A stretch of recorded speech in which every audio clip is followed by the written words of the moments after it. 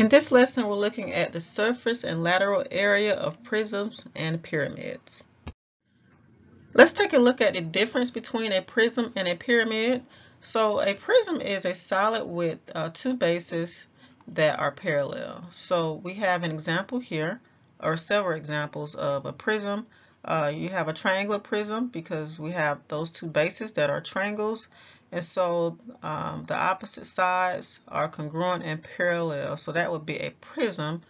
It has two bases. Now a pyramid is a solid with only one base and faces that meet at a point. And so the square pyramid we have here, the base is a square right here, and the point at which the faces meet are called the apex. So the difference between a prism and a prism has two bases and a prism only has one base. First, let's take a look at the surface area of a rectangular prism or cube. And I put or cube because it is the same formula for surface area. And so we have the formula right here, and we're just going to use that to find the surface area. First, let's label everything. So my length is 7 feet, width 13, and height is 9 feet. So I'm just going to plug it into the formula here. Surface area equals 2 times L times W. That's length and width. And that would be 7 times 13 plus 2 times length times height. That would be 7 times 9. And plus 2 times W times H, or width times height. And that would be times 9 times 13. And then I just simplify it. Using order of operations, we know we multiply before we add.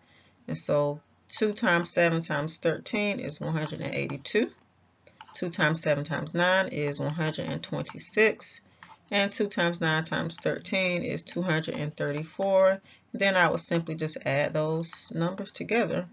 And I get 542 feet squared for this rectangular prism. I'd like for you to try this problem on your own, so use the formula given. Go ahead and pause the video and try this problem on your own.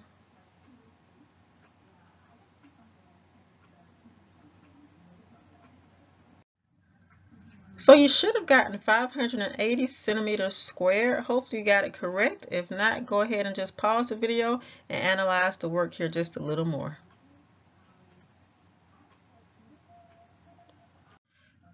Let's take a look at another type of prism. Can you guess what kind of prism this is?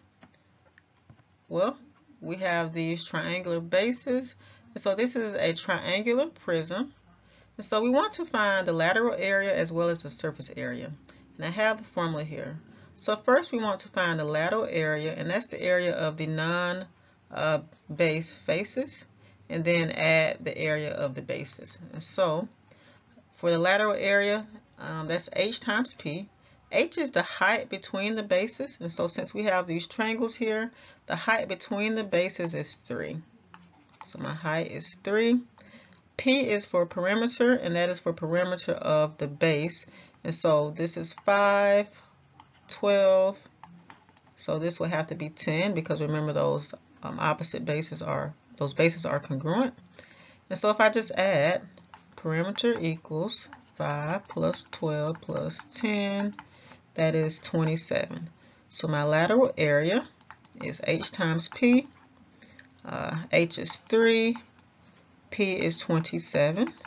So my lateral area is 81. So I found my lateral area. Should have been LA. And now I want to actually find the base before I find the surface area.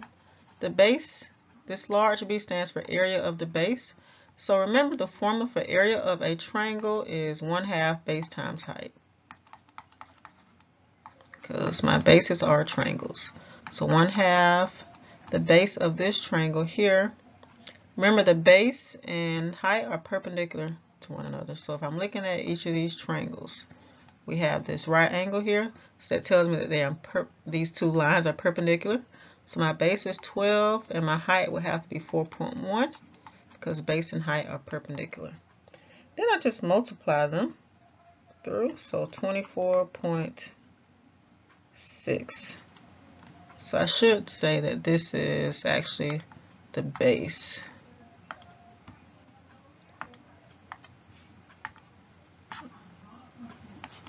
So base is that this is the formula for area of a triangle. And so B is 24.6. All right, so now I can find the surface area. Let me use another color here. Let's try green.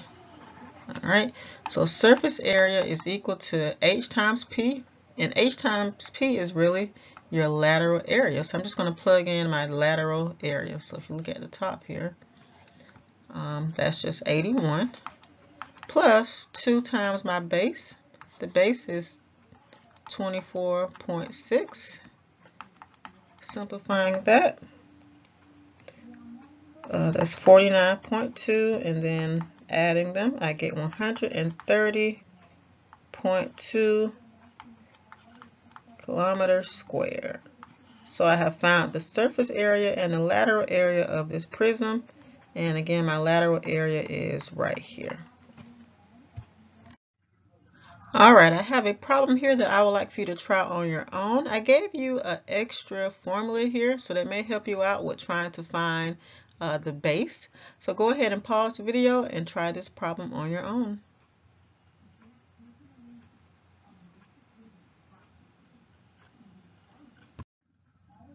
Alright, so hopefully you understand my work here. The lateral area is in red here. It is 1,095.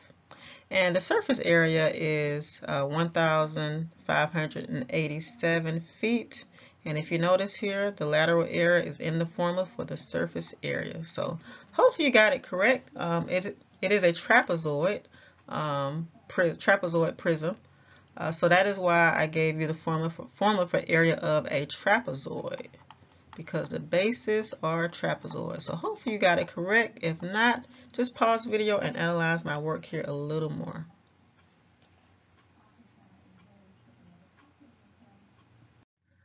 So now let's take a look at some pyramids. And if you notice with the lateral area and surface area formula, the lateral area takes up a large portion of the surface area formula. So first, let's find the lateral area. That is 1/2 L times P. L is the slant height. So if you think of something that is slanted, it is kind of diagonal. It's not straight up and down.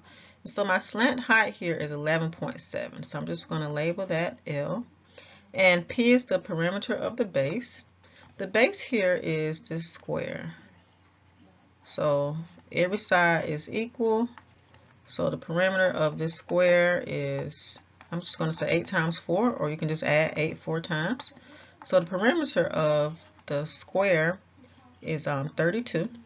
So now I'm just going to plug it into this formula for lateral area. So lateral area is equal to 1/2 the slant height, which is 11.7, and the perimeter is 32. Just multiplying that straight through, I get 187.2, and this is in meters, so meters squared. So lateral area is here, and then the base is the large B is for area of the base, so we have a square. So area of this base here is length times width, right? Or base times height, so 8 times 8. So the base area is 64 meters. So I'm not going to put meters yet. So now I'm doing that because I have to find the base to plug it into my surface area formula. So surface area is equal to the lateral area. I've already found it. 1/2 L times P is 187.2 plus the area of the base. So 8 times 8 is 64. So I just add the two numbers. 251.2 meters squared, and that is the surface area of this pyramid. I have a problem here for you to try, so go ahead and pause the video and find the lateral and surface area of this pyramid.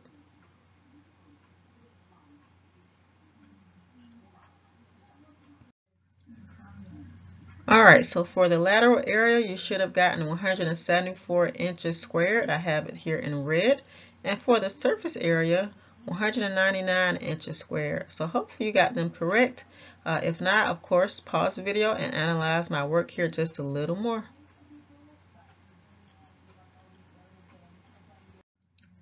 So I just have one more example here before I have you try one on your own of a pyramid. This is a triangular pyramid because the base is a triangle. So again, we want to find the lateral area and the surface area. So lateral area is equal to 1/2 the slant height. So the slant height here is 6.7. Plugging that in, 7, not 5. And the perimeter of the base. So my base is a triangle here, so all sides are 10. So I'm just going to add 30, 10 plus 10 plus 10, and that is 30 for the perimeter. So slant height, perimeter of the base, I added 10 plus 10 plus 10. Alright, so just trying to save some space here. So my lateral area is 1/2 times 6.7 times 30, and that is 100.5. This is in inches. So this is my lateral area. Let's go ahead and find the area of the base. So the base is a triangle. So the formula for area of a triangle, and remember, is 1/2 base times height. So 1/2 base times height.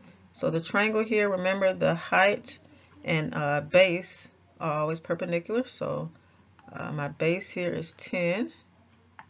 So 1/2 10. And then the height here would be this piece here, which is the 8.7. Just multiplying that straight across. 1/2 times 10 times 8.7. I can put it here. 43.5. Erasing this. So now I'm just going to plug it into the surface area formula. So surface area is equal to 1/2 L times P. So again, that's just the lateral area. So my lateral area, I've already found it. It's 100.5. And then plus my base, I found that as well, which is 43.5. And adding that together, I get 144 inches squared. All right. So I found the surface area of this triangular pyramid. Okay, so we've reached the last problem. Example 8, I would like for you to try this one on your own, finding the lateral and surface area of this pyramid.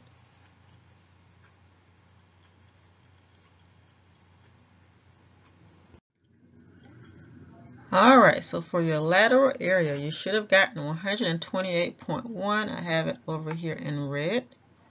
And the surface area, you should have gotten 149.45.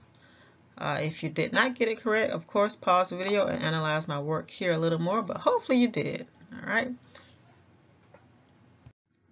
So we've reached the end of our lesson. I want to thank you for learning with me. Some related videos are surface and lateral area of cylinders and cones, and volume of prisms, cylinders, pyramids, and cones.